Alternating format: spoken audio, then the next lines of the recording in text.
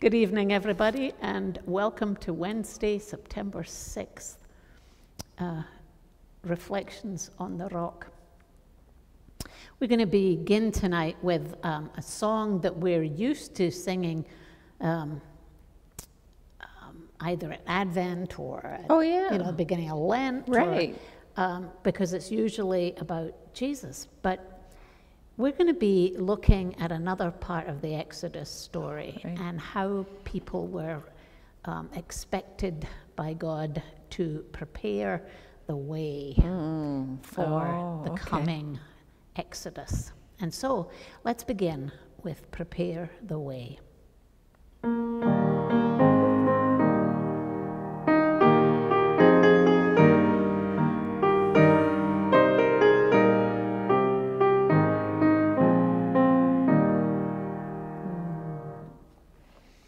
Let us pray. Oh God, we know that you are a God of surprises, and we know that you hear our prayers. Help us prepare ourselves to be ready for however you might answer them, this night or any day. Amen. Amen. We continue the story of Exodus. Right. But it's a giant leap forward from where, last time we talked about the burning bush and the great name, unpronounceable name of God. It's likely that this story would have been used to sort of explain why the Jewish people developed this Passover ritual. And I think there's lots to think about in this text, understanding that we are not Jewish, so we don't necessarily understand even all of the intricacies of that. But as I was reading through it, and I invite you all to just think about it the same way, just listen for a word or a phrase that comes to you. Because I think there will be messages for our spiritual journeys. So. And the Hebrew people are still held captive in Egypt. They have not left Egypt. Right, but we have just had a series of plagues that apparently come from God to try and persuade the Pharaoh to let them go. Right. And the last one is the death of the firstborn. Okay. And right before this. Okay. All right. Exodus 12, verses 1 to 14. The Lord said to Moses and Aaron in the land of Egypt, "This month shall mark for you the beginning of months. It shall be the first month of the year for you. Tell the whole congregation of Israel that on the 10th of this month they are to take a lamb for each family, a lamb for each household. If a household is too small for a whole lamb, it shall join its closest neighbor in obtaining one. The lamb shall be divided in proportion to the number of people who eat of it. Your lamb shall be without blemish, a year-old male. You may take it from the sheep or from the goats. You shall keep it until the 14th day of this month. Then the whole assembled congregation of Israel shall slaughter it at twilight. They shall take some of the blood and put it on the two doorposts and the lintel of the houses in which they eat it. They shall eat the lamb that same night. They shall eat it roasted over the fire with unleavened bread and bitter herbs. Do not eat any of it raw or boiled in water, but roasted over the fire with its head, legs, and inner organs." Very specific recipe. Wow. You should let none of it remain until the next morning. Anything that remains until the morning you shall burn. This is how you shall eat it. your loins girded, your sandals on your feet, and your staff in your hand. And you shall eat it hurriedly. It is the Passover of the Lord. For I will pass through the land of Egypt that night, and I will strike down every firstborn in the land of Egypt, both human beings and animals. On all the gods of Egypt I will execute judgments. I am the Lord. The blood shall be a sign for you on the houses where you live. When I see the blood, I will pass over you, and no plague shall destroy you when I strike the land of Egypt. This day shall be a day of remembrance for you. You shall celebrate it as a festival to the Lord. Throughout your generations, you shall observe it as a perpetual ordinance. Well, that sounds familiar. Perpetual ordinance. Yes, and do in remembrance. And do in remembrance, yes. I mean, that's why we do any ritual. Yeah. To remember. Right. And we've talked about that ad nauseum with the Psalms. You know, we do this to remember, and because we follow the way of Jesus, therefore we include the history of the Jewish people as part of our own faith history. But I have to say up front, full disclosure, I don't understand or appreciate in any depth the significance of these rituals for the Jewish people then or now. I only know how to do Lectio Divina, which is when you come up with a text that you're going like, you know, it's like from a recipe book or something. Then you listen, and you listen for words that come to you, that strike you. So I want to just move through the text very quickly and pick up a couple of things that speak to me and why they might speak to me, and then ask the question, or maybe not even ask the question, maybe I'll just look at you and say, and so, because what does it mean to my journey, to our journey as a community of faith here at Covenant, or our denomination, or us as Christians, or whoever you want to identify it with. It is certainly, it's a communal text. But I think it's not just for us as faith people, it's for us as human beings who share one higher power. Because whatever we may call that higher power, we all need to feed our spirits. So it starts with that unpronounceable name that Jews are not allowed to speak out loud, which is what we got at the last time we I am who I am. I am who I am. And the Lord said to Moses and Aaron, you know, so this is, it's interesting, the very first thing that struck me was this thing about this month shall mark for you the beginning of months. Apparently they had no calendar. God is creating something new here. This is the beginning of a people becoming a people. Right. They will have a shared calendar that is not the Egyptian calendar. This is beginning to view time differently. That might be a useful thing to think about. You know, what are my new beginnings?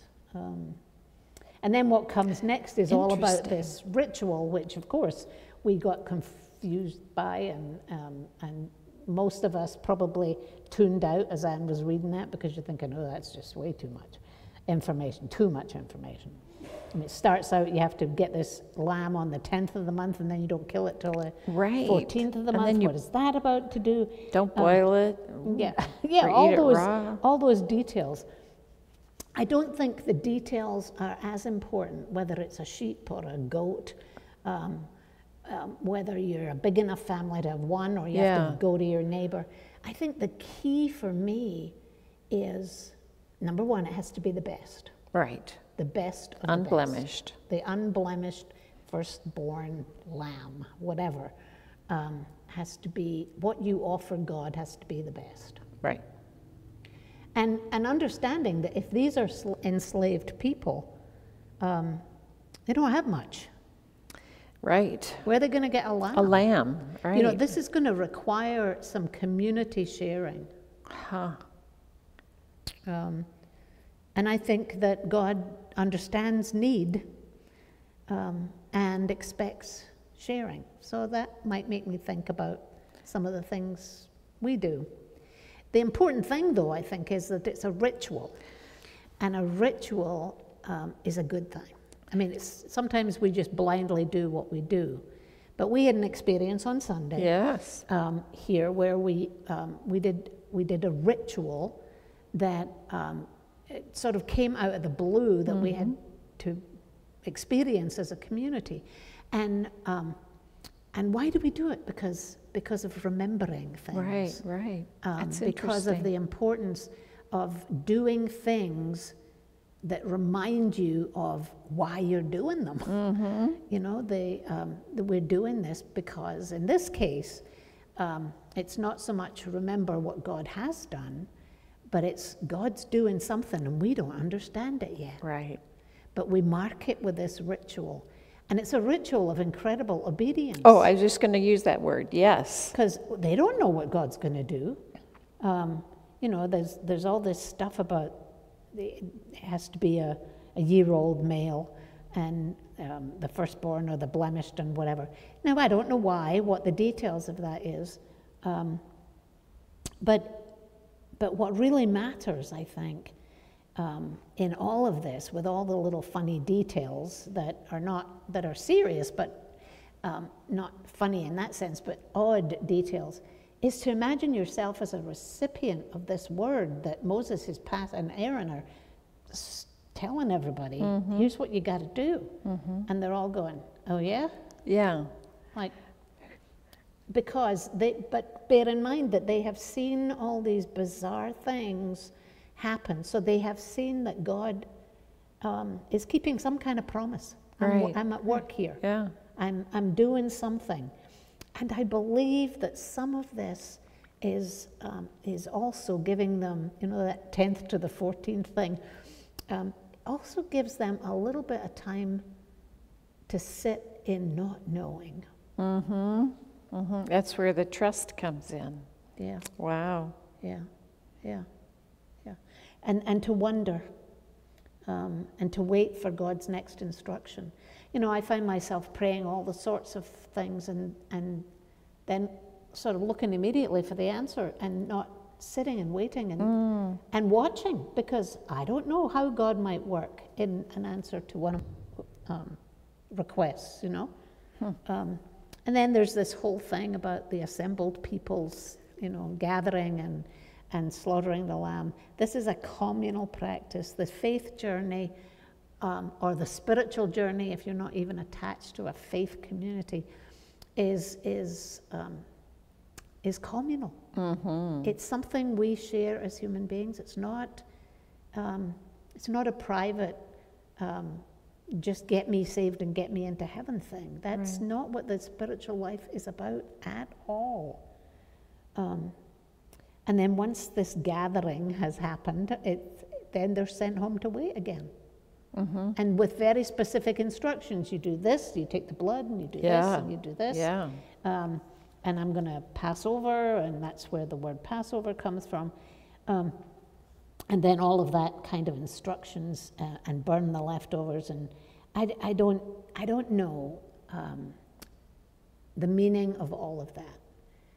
And I don't need to know, because what strikes me is that this prepare the way thing is that you're supposed to eat it.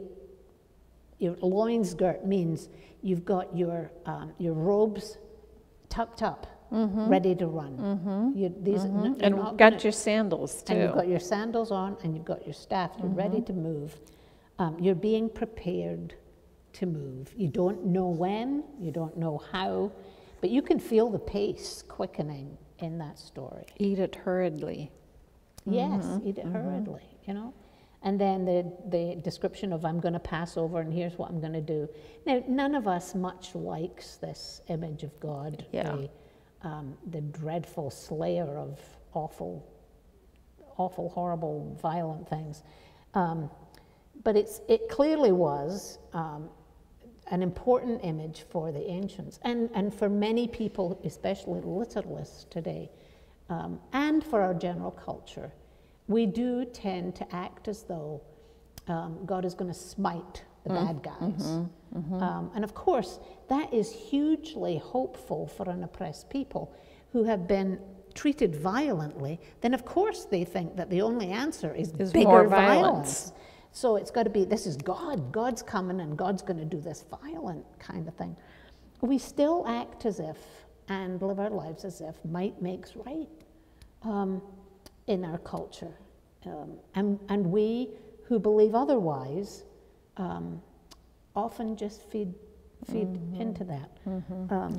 I am just, I can't remember, I think it's attributed to Jimi Hendrix, but it's something about when the love of power is overcome by the power of love. Then there's kind of hope for the world. And so I think to myself, we have to, it's not that God has changed, it's that our way of looking at God has changed over the centuries. And some of us are stuck in that might and violence power, that what you have to do is have a bigger, stronger stick. And if you've got God, you've got the biggest stick of all, you know? Friday we're talking about the double-edged sword. You know, you can, You get them, and then it, you know, it ends with this remembering thing, as you said, to observe it as a perpetual ordinance. Repeat meaningful experiences. Build them into your life. Even if it's saying grace before a meal, don't just do it at home. Do it in a restaurant. You know, examine your belief in God and who you think the rescuer is going to be. Is this the God you worship? And if not, that's all right, because God doesn't much care what we think of God, but I think it matters. It matters a lot. So all of this just kind of comes up to me as a bunch of questions. So what's your faith story? You know, this is the faith story of the Jewish people and how they got this one ritual. And our liturgy over the year repeats the story over and over again. But what about our personal history? How often do you remember your personal history? You know, that young man who came on Sunday had no personal connection with this building, but his faith story came from this building. That's right. Yeah, it did. Another question that it raises for me is, how seriously do I take God's action in my life? Do I notice what God's doing all around? When it comes as a surprise. Right. And what rituals do you participate in, and why?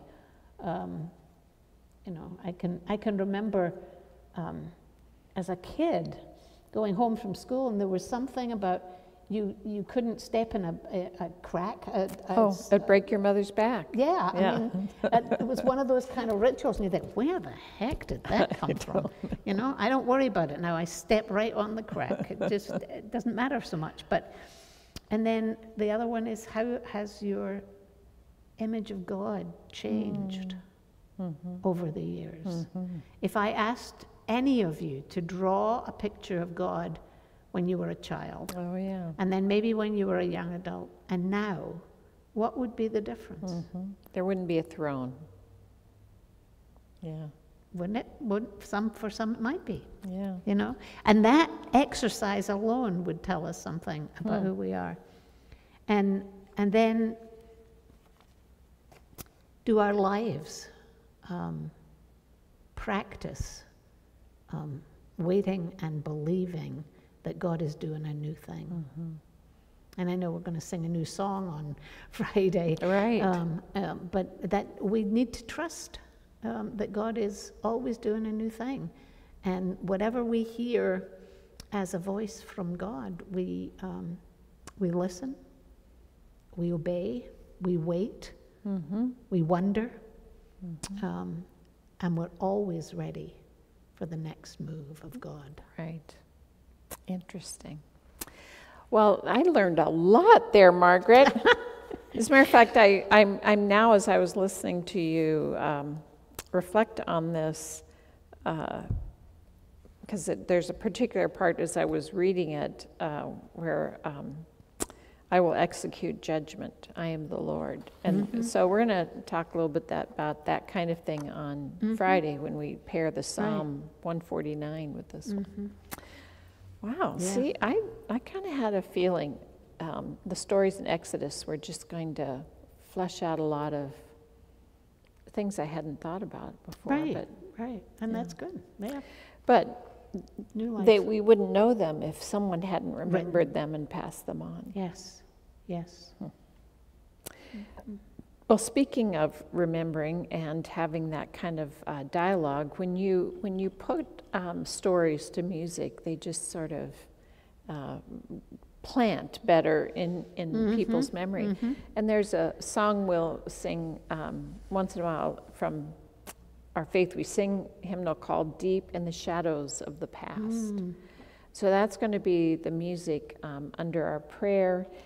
We do have prayer requests embedded in the prayer, but certainly if you have a piece of paper, make sure that you write down a couple of these names to hold them in prayer. So deep in the shadows of the past.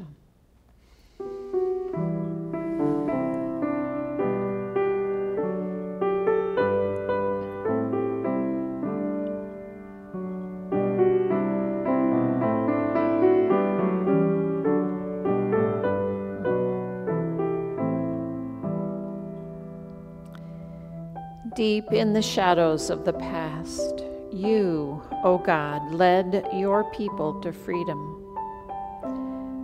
And yet you didn't stay in the past.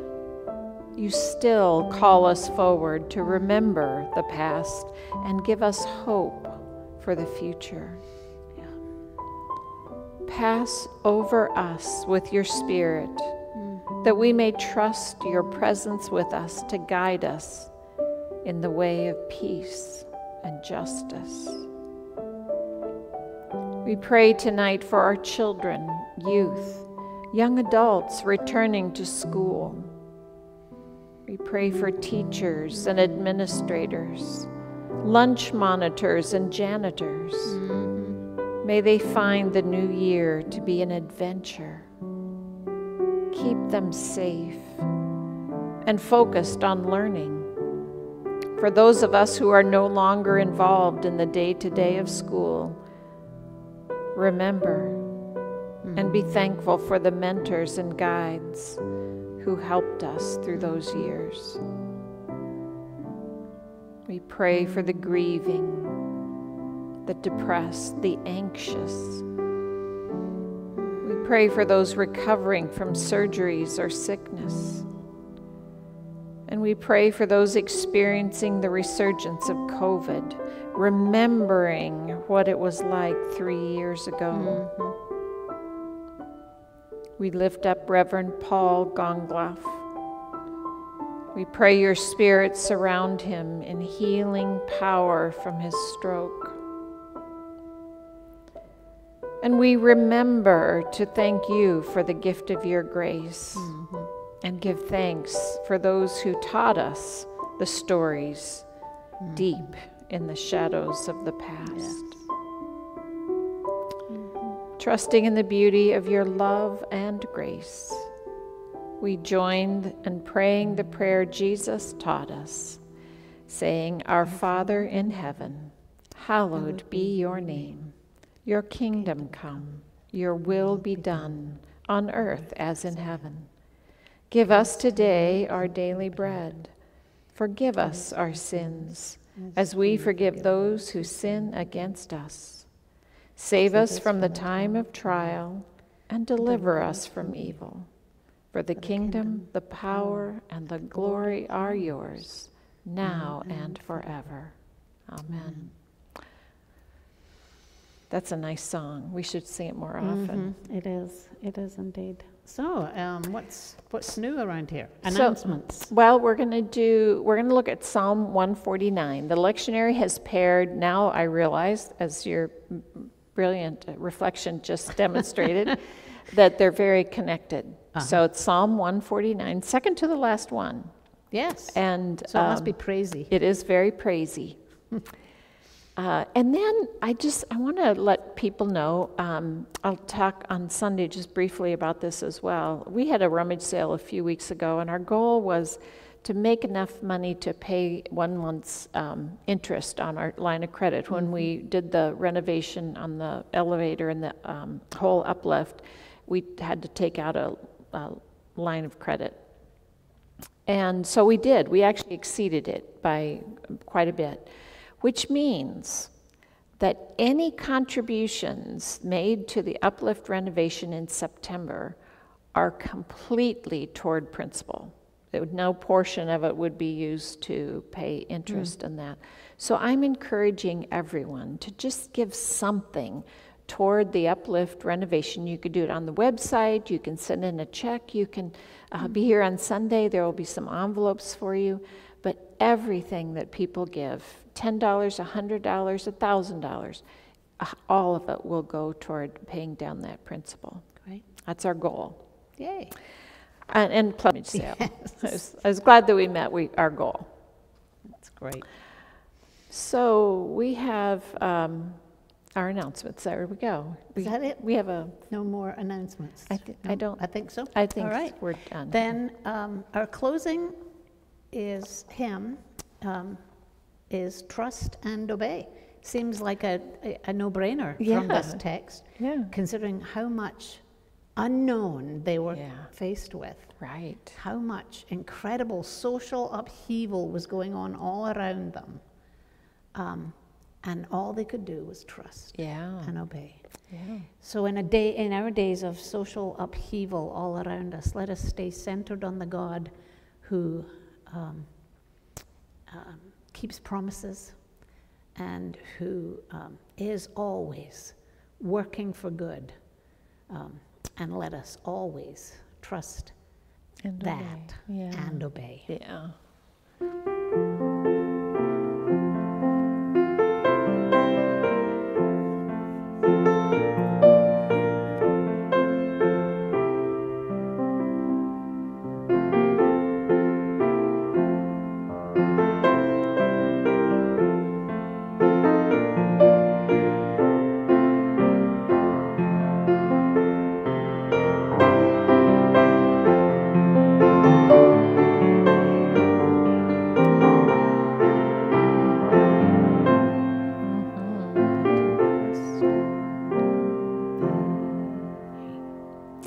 Amen to that.